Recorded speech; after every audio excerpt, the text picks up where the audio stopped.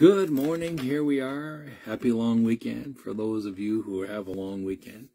And those of you on the other side of the world have no idea what the long weekend is. Today is a holiday for some of us over here in Canada. Victoria Day, and it's a day off for many. And so here we are, ready to teach again, looking at the whole area of the conduct of the church and leadership. And we've got a kind of a little bit bigger title today, but in this whole area of doctrine of church care. And there is a lot of scriptures to look at today, and so we need to get going at it very quickly. But this section is going to be where Paul teaches Timothy about church care, how to care for individual people in the church, and how to get the church to care for people. This is a unique thing, is because so often, we are very individually orientated people, and so we need to be taught how to care in a greater way, not only for our own spiritual care with the Lord, but also we're responsible to care for, as it were, our neighbor or fellow believers that are in the church. And so Paul is going to teach Timothy how to care, how to encourage the church to care one for another. But the biggest challenge that we're looking at today in these 16 verses is how to care for widows. And so some of you who watch every day, I know, are widows. And I used to be a widower for a time being. So I know what that's all about, a little bit anyway, not in a great detail. But it was an issue in the Ephesian church concerning widows. And there was an issue in the church, the body of believers as a whole, concerning widows. And if you remember, over in Acts, when they proposed the need for deacons, it was on the basis that they had to have somebody who would look after the widows. And in many instances, the widows here, of course, in this section, are talked about as women. And so there are widowers, and then there is widows. And back in the time when Paul was writing to the Ephesian church, men tend not to live as long, maybe because of hard work or, the toils in the field. I'm not sure why that even to this day, often women outlive men. And, maybe, that was the same issue back then. So there was a lot of widows, and there was a problem within the church what to do with widows. And so they proposed that they would get deacons who would look after this. Part of their ministry would be to minister to widows or to show care and responsibility. And so this was kind of the background to what is taking place, that Paul is now going to, in 1 Timothy chapter 5, begin to exhort the people what to do with older men, what to do with older women, what to do, a large section, what to do with widows. And then he's going to talk to us about the whole area of elders and masters and others. And so there's a section concerning how do we care for one another. And I know that as being a pastor, there was always that issue. How do we care for one another? And a lot of times, caring is not just words. Caring is actually doing something physically, not only meeting the physical needs, but the emotional needs and the spiritual needs of these various people groups that are found within the church. And so when Paul is speaking to Timothy, he's dealing with the real issue. What do we do with these various kinds of people in the church? Now, we see here in 1 Timothy chapter 5 where it says the older man and the older woman, but we could easily translate this. I mean, it's not necessarily the way we should, but we could easily translate this as our seniors. What do we do with our seniors, with our older people that are now retired? And sometimes we don't know what even to do with them. You know, and they don't know what to do with themselves. And so Paul is going to start off by saying in verse 1 of chapter 5, do not rebuke the older man, but exhort him as a father. And so Paul is saying, okay, we got these older men. Maybe they're not able to do as much, or they're not able to travel as much or work as much. Don't rebuke them. Give them some room and exhort them and encourage them, how they have walked and then their journey, what they have done and what they continue to do. And now exhort them to continue to be involved in the church. Continue to be doing something in the church. And so here it doesn't use the idea of seniors, but, when it's talking about older men, it's talking about probably people that are, retired, and we don't know what retirement age is because they didn't have retirement programs and they didn't have widower's allowance and all these other things that at one time the church sort of provided and now the government provides. And so can you imagine what it would be like to be an older person but have no pension? That would be a real challenge for a lot of people around the world. And of course, the interesting is a lot of people don't get pension around the world. That's kind of a North American and European type thing that we've been able to have pension. But in a lot of other cultures around the world, there is no such thing as a pension. There's no such thing as a widow allowance. And that responsibility then fell upon the church to know how to care for these people. So we think, well, things have changed because we look at things from a North American perspective. I remember Cohen's mom. She was retired, and she had been a teaching principal of a university. So she's the principal teaching other teachers how to teach, okay? And when she retired, her pension, I believe we worked out to about 60 cents a month. Canadian. Now it's gone up since then, but it wasn't even worth to go down. And then she had to go to the office to get it, to claim that she was still alive, and that not only to claim she was still alive, but she could have that 60 cents a month, Canadian. I don't know.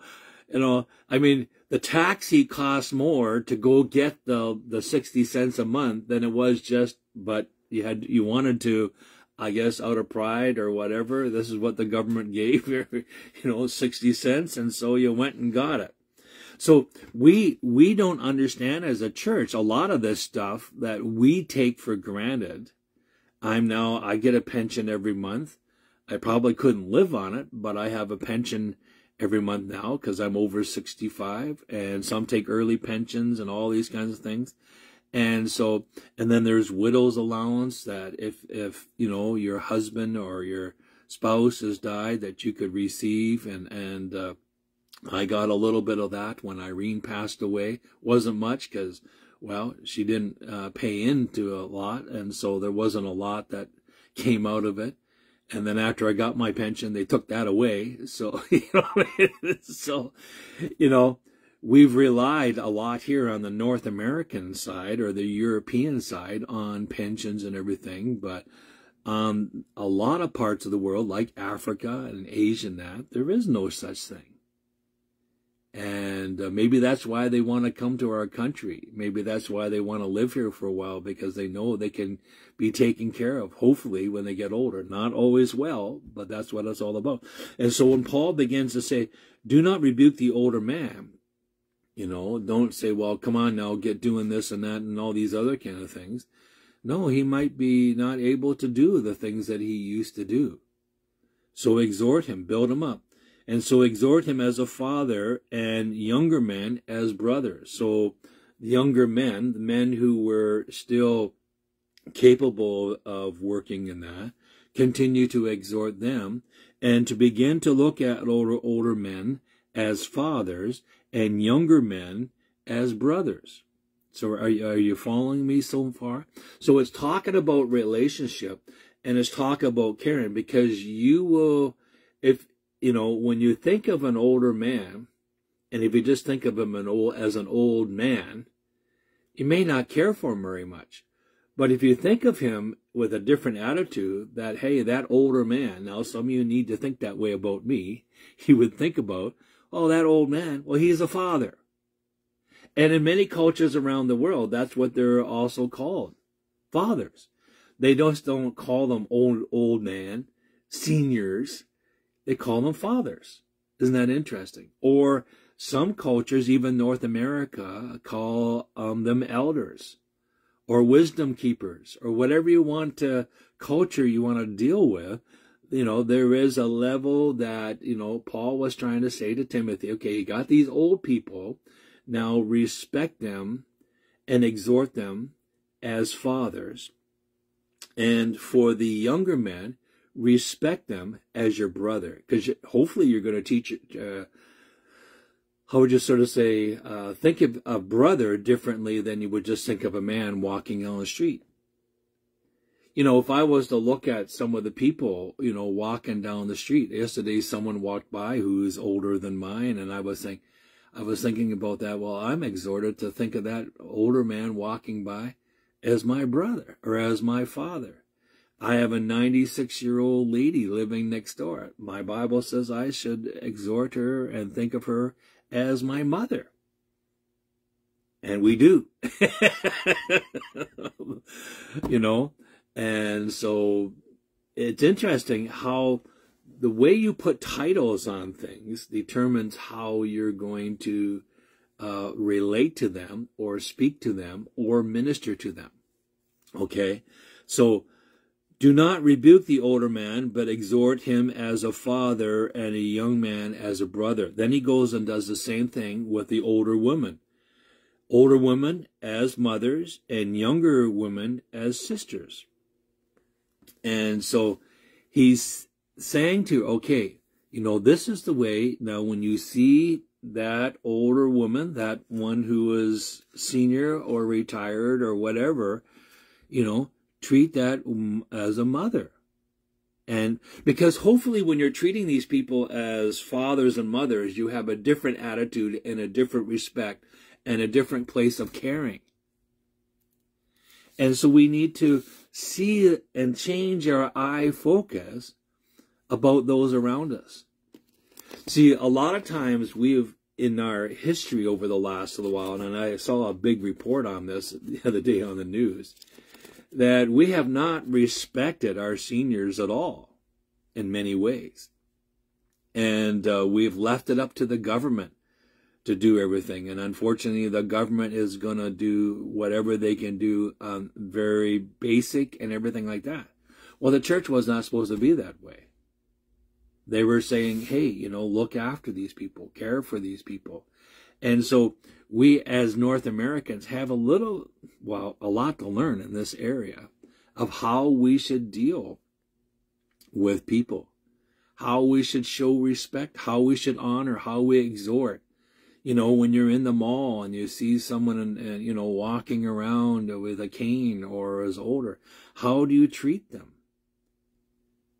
How do you respond to them? How do you respond to the older ladies that are in your midst? And so Paul was saying, this is what you got to do. This is how you got to respond. And Timothy, tell the church that with the older believers in their church, the seniors, tell the Ephesian church that they need to think of them as their fathers. And tell the Ephesian church with the older women to think of them not as, well, they're just old, but to think of them as their mothers. Fathers and mothers who have conceived and gave birth. And it's interesting, he's going to pick that up a little bit as we move on. And it's interesting here that he adds a little clarification on verse 2. Older women as mothers and younger women as sisters with all purity. So that means when you're looking at these younger women and as men, you're looking at them with decency, integrity, and innocence. You know, your men, be careful how you look at younger women. Don't look at them in this particular way, in a perverted or sexual way. Look at them that they're your sister. So it's interesting what he says here right off the bat when he begins to talk about caring. He takes this first group of people and says, okay, you've got the older ones and you've got the younger ones. Older ones, treat them as your fathers. Younger ones, treat them as your brother and sister, and do it with purity. But then he goes on and he starts off by talking to us in verses 3 through 16. He gets into this whole issue of widows. And again, it took me a lot of time to sort this all out, because I pretty well can say I don't remember anybody preaching on this section about widows. I guess we've turned that over to the government of whatever the government are, even though that some of you who are watching at this moment may have no idea what we're talking about. And I just thinking too that, like, I've been told that there's a number of children that watch with their mom and dad this telecast. And children, you may not understand a little bit what we're talking about. We're glad that you're joining us. But, you know, again, children, there's a place that you got to honor your mother and father, but there's a place that you need to honor your grandparents. And then when you go to church, you need to have greater respect for those who are older, okay? So Paul is trying to teach, because he knows the church is made up of a variety of different people, younger and older and widows and other kinds of people. And he's trying to speak to that because, and kids, this is what I want to say to you, because the role of being a Christian is that you're willing to serve and care for others. It's really important that we really care. Now, in our society, we're so busy being busy that we don't have time. But sometimes, you know, if you're a young person and you can be entrusted with a lawnmower or a rake or whatever, go over and start showing some caring to those around you, to other fellow believers. Moms and dads, we need to train our children to care for widows and older and younger people within the body of believers. Do you understand what I'm saying? And that's what Paul is getting. So that's why, you know, this is not preached about too often. In fact, I don't even know, even when I was trying to study this, very few people even wanted to write on it because they just don't know what to do with it. And the only reason why this section, and I thank God that God raised up Cohen and made it possible that me and her could be husband and wife, and then I could live for many, many years over in Myanmar. Because all scriptures come from an Asian point of view.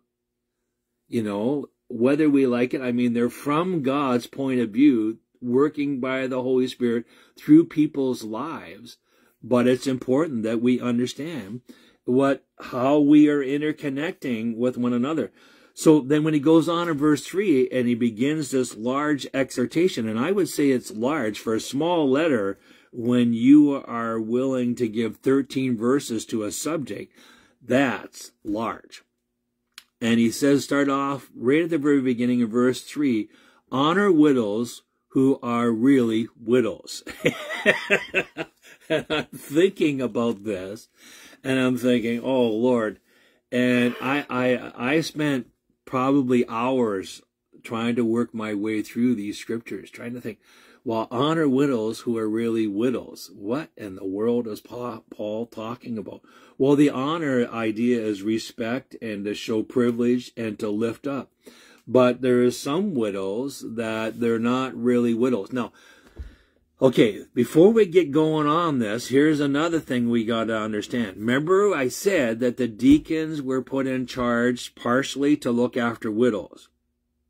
And what Paul is trying to say, that deacons, not all widows need to be looked after by the church. Ooh, what's that? Because they had finances, they had all their needs. Actually, they were very wealthy, some widows. And so what Paul is trying to get at, and we'll see it later on, there was a registry. There was a role where they would go through and as elders and deacons and say, okay, this widow, we really need to help. This one is being provided with by their own children, being provided by other people, by relatives, being provided for, and so we don't need to help them. Oh, yes, we need to continue to pray, and we need to continue to exhort and encourage, but not all widows needed the financial help or get put on the registry of the church of people who needed to be financially supported by the church. That's key. That's why Paul is saying not all widows are widows. Because you might be thinking, what in the world is he talking? Either they're a widow or they're not, even though if their husband died or did he not die. Well, there's even some issues in there because sometimes widows were called widows because they were also divorced and older. And, you know, some of these words, there gets to be a little bit of confusion sometimes along, but usually a widow or a widower, their partner has passed away. But Paul was trying to say, now concerning the conduct of the church and the conduct of the leaders, we need to review and we need to see, is that widow really a true widow? Because, you know, in our day and age, even though people don't need the money, shouldn't get the money, they keep screaming and yelling until they have the money. You know, I mean, a lot of things are done around our world is based on money. And unfortunately, it was probably no different in the church. You know, one widow would see another widow, you know, who is getting financial help from the church and then start doing this and saying, well, how come they're getting help? How come they're being looked after? And why ain't I? Well, you know, you got 5 houses and you got 100 acres of field. You got 10 servants. And you got a huge family, you know, why can't the church support you? Well, because God is supporting you through other ways. And this is the key. And this is what he goes on that Paul talks about, because he gets the widows to say, okay, are you really a true widow? And if there's some things. So he talks about this real widow in verses 3 to 7. Honor the real widow. But if any widow has children, so now he's going to give the list here. If anyone will have children, let them first learn some piety at home and to repay their parents, for this is a good and acceptable before God. So if widows have children, the idea of piety is that you show devotion and faithfulness and reverence to your parents. That's another thing I learned in Asia. Now, not all Asians do it. But, you know, if you look after your parents, it comes with a blessing. You want the blessing of God? Look after those who looked after you for the first 20 years, or 30 years, or 40 years. Some don't leave home for a long time. You know what I mean? And he's saying here, okay, if you're a widow, honor the real widow, but also the other widows. If you have children and grandchildren, out of piety, help them to learn that they need to be looking after you and be devoted and faithful and show reverence to you as their parents. Wow, there's a thought and a half, isn't it? You know what I mean? But that's what he's talking about, you know. And he goes on and he looks what he says here. Show piety at home and to repay their parents. For this is good. Repay. Help out. They helped you out. They got you established. And to remember when they die, you get everything anyway. So help them out. And this is good. And he says it's good and acceptable before God. So that's why in other scriptures, Paul and Peter and others talk about there's a blessing of looking after the older and the older men and the older women, but there's a blessing that when you look after widows, and why it's saying real widows, that's the ones who are the church needs to look after if they have no other support in that. And the regular widows, if you want to call it regular widows, who have, children and grandchildren, and they have, the scripture's saying, hey, come on now, look after your mom and dad. I thank God that, a lot of people now are building grandma and grandpa suites. There's a turn away from putting them in old people's homes and saying, no, we got to figure out how to, they looked after. I love that. Praise God for that. There is a heart of the children are turning back to their fathers and mothers. And not just saying, okay, now we'll put them in a home, and maybe that's what you have to do. I understand all that, and don't write me nasty notes. But it's interesting that there's been a shift going on because of COVID and that, about how to look after the older men and the older women and the widows. And I know going to probably hear about it a little bit, but that's what Paul was trying to work at with Timothy.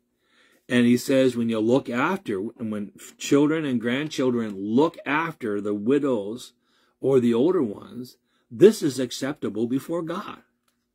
And the idea acceptable is that God is well pleased. He's going to bless you for doing that. And I know a lot of testimonies where people have taken time to look after their mums and dads and their grandparents and all that. And when they look back, they thank God they did it. They thank God they did it, because there's a blessing, a great blessing. And you don't do it just for blessing, but you're doing it because it's part of what the body of Christ is all about. Amen. Well, let's keep going. We only got 2 minutes, but we still got another half an hour. So hang in there. It's a holiday, so hopefully you have some time. And so you do what good is and good, because I want to finish this all together today. So we're going to be a while. And but it goes on, verse 5. Now she who is really a widow, she who is really a widow and left alone. So that means there's no grandchildren or children or whatever. She's really a widow. She's left alone, got nobody.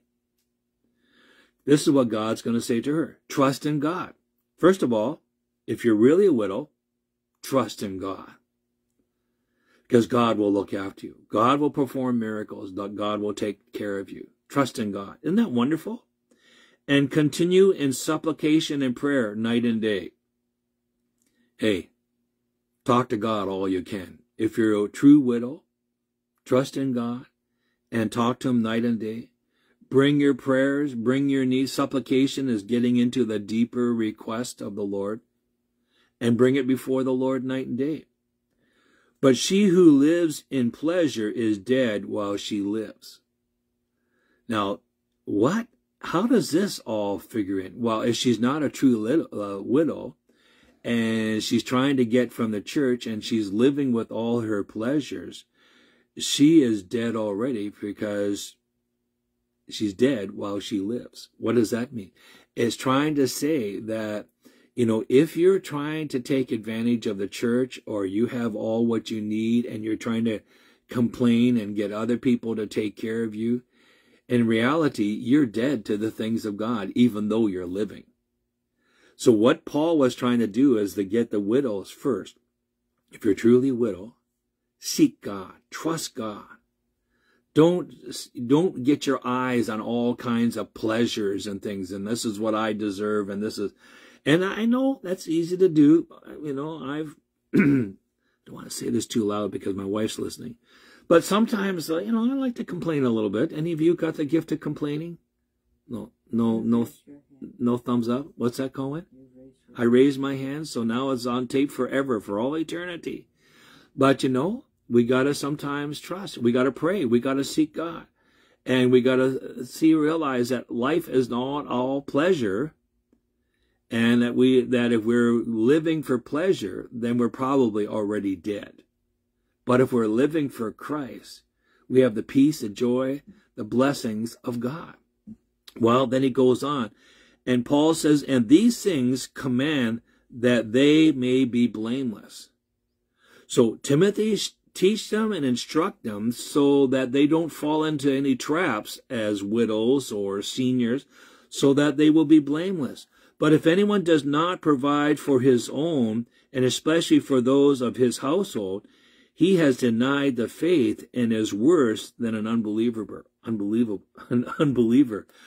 You know, these people, I don't think are going to want to replay this tape, but God is saying through Paul, through Timothy, hey, if you and your household are not willing to look after your seniors and your widows, then you have denied the faith.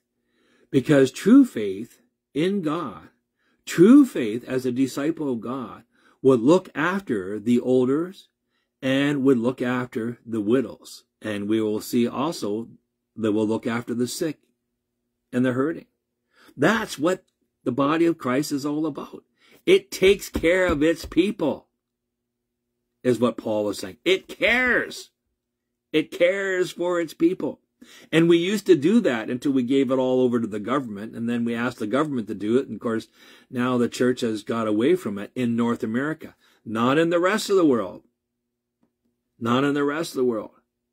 As I say, Colwyn's mom's a widow, and she gets visited often by deacons. And now that she can't get into the church, they come and bring her communion. They come and check on her on a regular basis. You know, praise God for that. That's, you know, that's what the church is all about. And if we do not, as a household, not only as a true household, but as a spiritual household, if we do not look after these people, we have denied the faith. And we're worse than unbelievers. And why does he say worse than unbelievers? It's because even the unbelievers look after their older ones and look after their widows. And if the unbelievers are willing to do that, we should be another whole level above them. Isn't that interesting? Well, we got a bunch of verses. As I say, I'm not going to stop. I'm just going to keep going. I want this all together. So hang in there. If not, come back and watch it later. Verse 9, do not let a widow under 60 years old be taken into the numbers. Okay.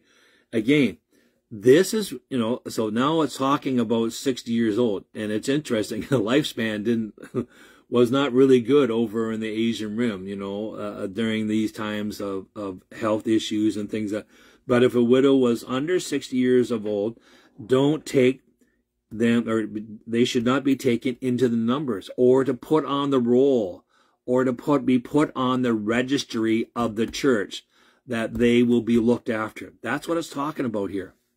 As I said, I had to spend a lot of time praying and seeking God and say, what is all going on here? And my Asian background really helped me out to understand. You know, do not let a widow under 60 years old be taken into the number, not unless she has been a wife of one man. Now, so here is the exception to the rule. Don't take somebody in under 60. Okay, don't put them on the roll, except under these conditions. And now he's going to give us the conditions that he is talking about. And there's a whole list of conditions. Because it's interesting what is going to take place here. Someone who is under 60 and is a widow, and there is conditions that they could be on the roll. And as they were on the roll and being supported by the church, it was also quite evident that the church expected, okay, if we're looking after you and providing for you, you should be serving together with us. You should also be a minister and be serving in the body of Christ. Wow. There's another whole new thought, isn't there? I know many of you are probably wondering, wow, it's getting really difficult to be a Christian. No. It's just we need to get an understanding of what it means to walk as a disciple and be part of a body ministry. So if you are over 60, he goes on and he begins to tell you what will take place. That you're, first of all, if you've only been a wife of one husband, that kind of And you say, well, what's happening there? Well, that could be referring back to if you happen to be a deacon and elder's wife. Remember, because one of the rules was that for a deacon and elder, they were to be a husband of one wife. Now, here is the flip side where Paul is saying, okay, here's the exception to the 60 rule. And one of them is that they're a husband of one, or a wife of one man. Not only that, he goes on and he gives this in verse 10, well reported of for good works. They're involved in serving. Their lives are lives of service. They're giving out good works. If she has brought up children, if she has taken care of her children and hasn't got rid of them to an orphanage or all these other things that, sometimes people do with children. And if she is, has lodged stranger, if she's taken people in who have had no place to go and that, and she's taken them in for a time being and has helped feed them and looked after. So you're going to see that these are all ministries of the church. It's interesting that the church was responsible to help widows, but also the church was to have a good report when it comes to children and when it comes to strangers. And so Paul is saying, remember, Paul is telling Timothy, but Timothy is going to tell the Ephesian church. And if she has washed saints' feet, that means that shows that she has had humility. She wasn't up with pride and everything else, but whoever body of believers came over, it was quite customary before they come into your home, you would wash their feet because their feet would be dirty from the journey of the day, full of dust. But it was also very humiliating, to wash people's feet. And in certain cultures and certain religions in the Far East, they still do this. I went to a place one time, and before I could go into this place, you needed to wash your feet. And they would help you, and they would wash them. Not going to tell you why, but it wasn't a church, okay? And they, if you brought up children and they lodged strangers, and you've washed the saints' feet, and if have believed, or if she has received the afflicted, that means if that person, that widow, has helped the sick, helped the hurting, maybe helped the lame, all the ones who are afflicted, has been involved, again, doing ministry. If she has been diligent to follow every good work, so she's following, I put it here in Colwyn's, again, sorry for always saying Colwyn's country, but I learned a lot over there. Colwyn is actually, not only here is she a licensed and ordained pastor, but in her country, she is a licensed minister. And I'm wondering if that's where this is coming from, because they would minister and do a variety of things. I don't know, not completely, because things change over the time, and they're following in good works. And then it goes on in verse 11, but refuse the younger widows, for when they have begun to grow wanton. So we got the widows, honor them. Then we got the widows under 60, but if they're doing ministry, that's okay. Keep providing for them. Keep them on the roll. Keep them on the list. But then he goes on, and from verses 11 to 15 talks about the younger widows. And there's a problem with the younger widows because there's a lot of dangers that they face as younger widows. And Paul wanted to make Timothy aware of this and make the church aware of it. So what happens with the younger widows? But refuse the younger widows, for when they have begun. So refuse to put the younger widows on the list, is what he's saying. Because what's going to happen sometimes with them, they're going to become growing wanton against Christ. Which means, what do you mean wanton? That they want a husband more than they want Christ. What? That's the whole idea here. Because they're younger, and there's nothing wrong with that. But they started off by wanting, Christ to be their first love. And so what happens? They then turn away from their first love and now are seeking after the things of the world and other men.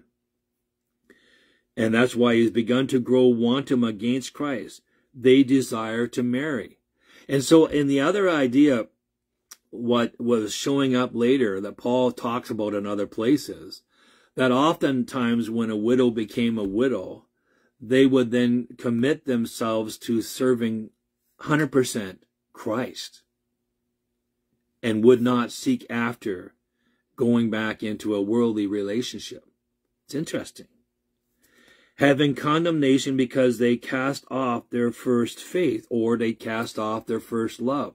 They cast off what they had committed to do. So Paul didn't want to put them on a list because if you put them on a list, that meant now that the church was going to look after them, and that meant that they would continue to be ministers of God, where Paul was saying, be careful with the younger ones because, that they may want to turn back and just be married. Not trying to read more into here. And besides, they have learned to be idle. So what happens? Younger women who become widows, and if the church begins to look afterwards, even though they have the strength to feed themselves and to work and to get a job and all that kind, they become idols and they begin to wander about from house to house. Because now they don't have to worry about their needs, and so they just got now free time. Paul's saying, no, if they're younger, then they need to begin to look after themselves and take care of themselves. Ooh, that sounds harsh. But what Paul was trying to be careful of, that if they came onto the church rolls or the church registry, they could then feel, I don't got nothing to do. I can do whatever I want. I got my needs paid for and so forth and so on. And what happens, Paul says, they become idle and they begin to become gossipers and busybodies. I'm thinking about, woo, Paul. When this letter gets read to the Ephesian church, there's going to be an uproar over there. That's all I can say. And busybodies saying things which they ought not to say. Because they get involved in gossip, and then they begin to spread that gossip around, and because they don't have to get out and work. And it's interesting. You want some understanding about widows? You know where to go find it? Yes, in other parts of the scripture, Paul talks about it, and Jesus talks about it. But, another place you might want to have a good look at it? The book of Ruth. The book of Ruth. They were true widows. And what did they do? They were starving in the land that they were in, and Naomi thought, maybe we go back to our own homeland. Maybe some of our relatives will look after us. And she said, Naomi, to her two daughters, hey, why don't you stay here? There's a better chance that some of your relatives will look after you, and there's a better chance that now that you've been married, that you could get married again. And one daughter says, sure, I'm going to stay back. But Ruth says, no, I'll go where you go. Your God will be my God. And whatever the price is, I'm willing to die for it. So they wander back as two helpless, poor women. And what did they do? They didn't sit around in their house. They were able to probably get an old abandoned house, maybe their old house that they left from in the first place during famine, and they were going back. And what did Ruth do?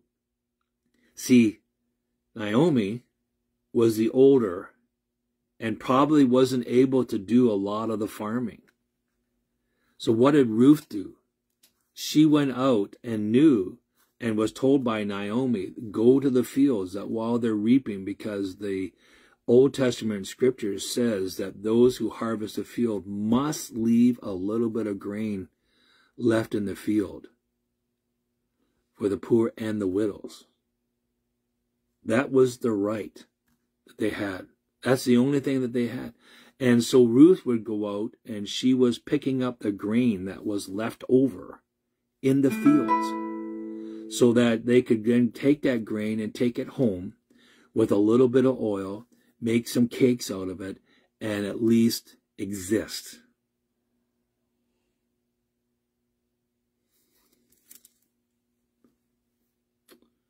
But one of the other rules that Scripture says that if you go back amongst the relatives, there is a possibility that there's a kinsman redeemer.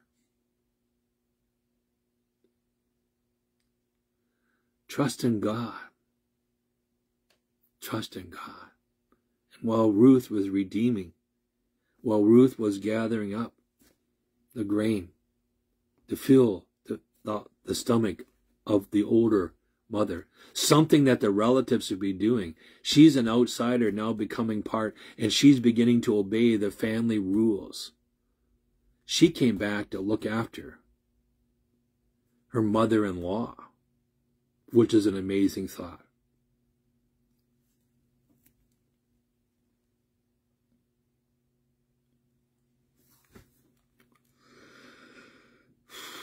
Yeah. And so he's saying, don't be out there sitting around and gossipers and being a busybody and that. Go do what you can do to feed yourself and to feed those around you. The story of the Ruth is a good example of that. And then, of course, she meets Boaz, who becomes her kinsman redeemer. And not only she becomes the kinsman redeemer, Boaz, and redeems her from making her part of, moving her from being a foreigner to a family. But the most powerful thing that we can get from Ruth, that she becomes part of the genealogy of our Savior, Jesus Christ. That's our God. Verse 14, therefore I desire that younger widows marry, maybe bear children, manage the house, give opportunity, and so that they don't give opportunity to the adversity to speak reproach. So he's saying to you, these younger women, come on now, if you get back, get working, and if it works out, get married, have children, that's okay. Because that's more important that you do that than become idols and gossipers. Because if you become the idols and gossipers, you become a reproach to God and a reproach to the body of Christ. So if you're younger, go out and fulfill your will. Take time to pray. Take time to have in prayer and supplication. Take time to trust in God that He would bring someone else into your life. And I experienced that. God gave to me, call in. So that we would not be I would not be a reproach, or that here it's talking about women. Verse 15, for some have already turned aside after Satan. And so he's saying to her, he said, watch out, because some have turned aside. Because they've got into this trap of having all this freedom and being young and still having energy and zeal and still wanting to be married and all these kinds of things. And now they're being looked after by the church and they're becoming gossipers and busybodies and all those kinds of things. And Paul was saying, watch out, because the end of that road is that they will become a reproach and they will end up doing the will of Satan and not the will of Jesus Christ.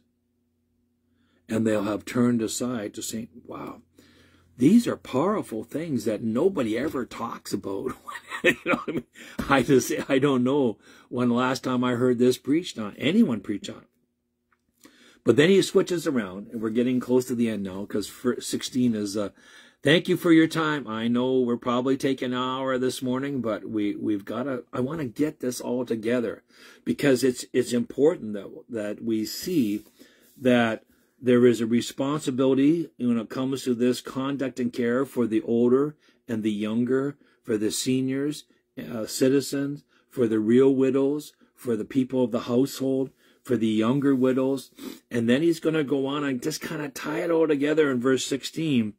And he says, if any believing man or woman has widows, So if there is some widows in your relationships, let them relieve them, or let them take care of them. Let them provide for them.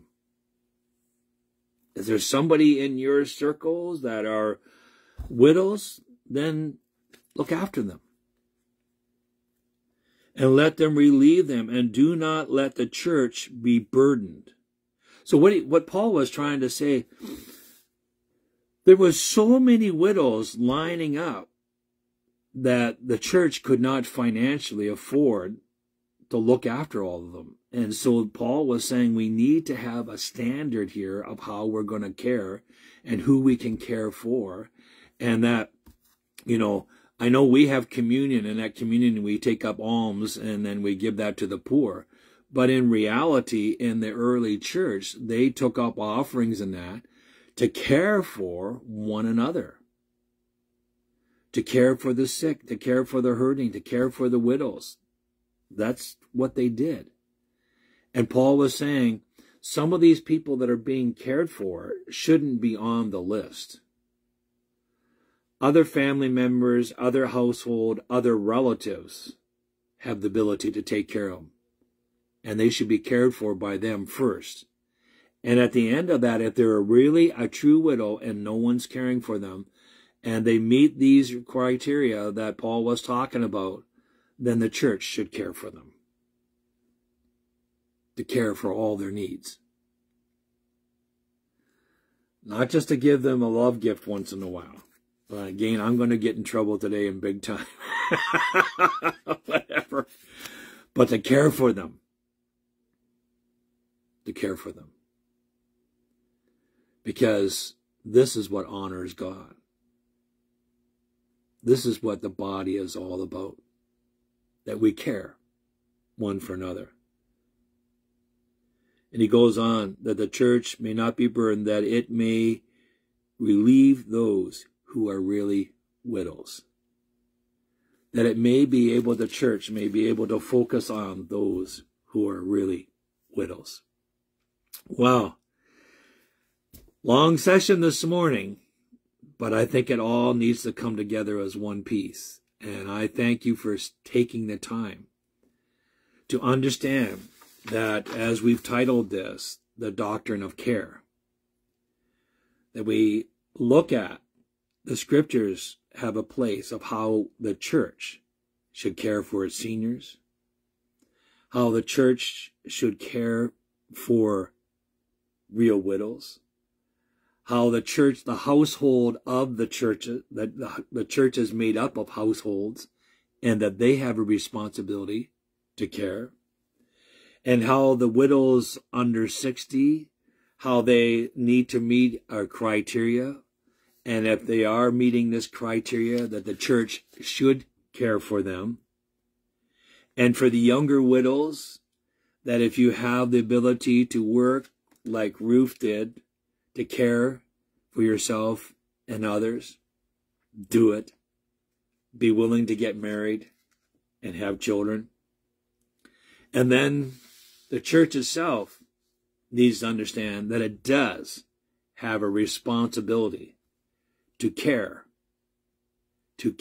for the needs of their widows. Now, I know in North America, we got widows' pensions and we got old age pensions and all those things.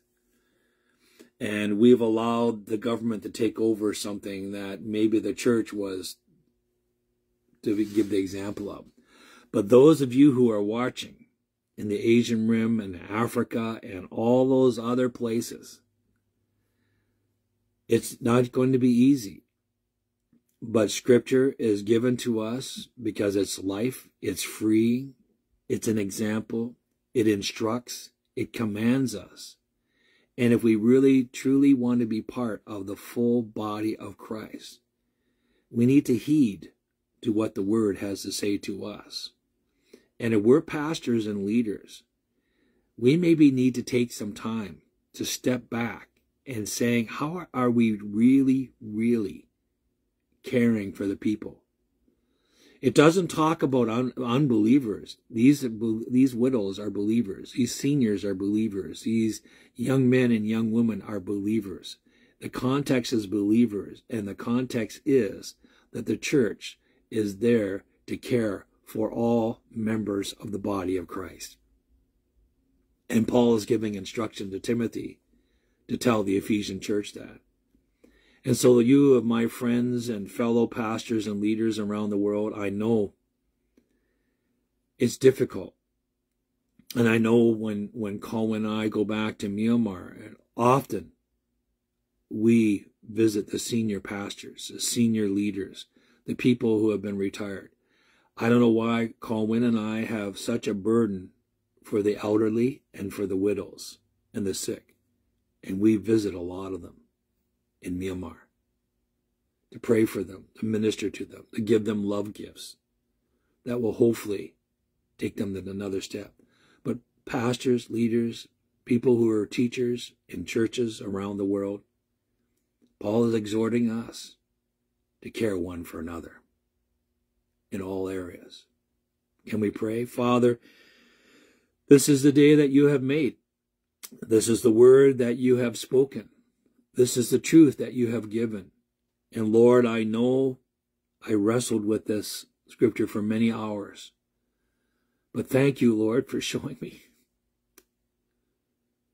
Thank you for fulfilling your commitment that all scriptures is life-giving, life-breathed by your Holy Spirit. And Father, that we shouldn't just run over them and move on to the more important things. This was so important that Paul wrote Timothy and encouraged Timothy to speak it to the church. And I pray today that I thank you that today was a holiday and that some could give some extra time, because I think this is so important for the church around the world today. So Lord, I pray that we will be hearers of your word, and not only hearers, but doers also. And I thank you that your Holy Spirit continues to speak, guide, and give us truth that will help us all to be set free. And Lord, I pray today that we will show care one for another, whoever it may be, wherever we may be this day. In Jesus' name we pray. Amen. Oh, I feel like I need to go for a walk and just do some crying and ask God for some forgiveness too. Scriptures are so powerful. They're so freeing. They're so liberating. And we just need to follow them. Amen. We love you. Keep on keeping on, and Lord willing, it's going to talk tomorrow about how we need to care for our elders, those in leadership. We love you all. We know many of you are also seniors that watch each morning. We know most of you are also pastors around the world, and we love you. We're praying for you, praying for those in Ukraine, praying for those in wars around the world. And I want to tell you that because of some of you who are seniors that are watching every day, I'm going to be praying for you a whole lot differently today. And if we've fallen short, forgive us. But we're going to trust God. And we're going to pray in supplication, believing in the truth of the Word of God. Amen. Love you now. Have a great day in Jesus. Amen. Bye-bye.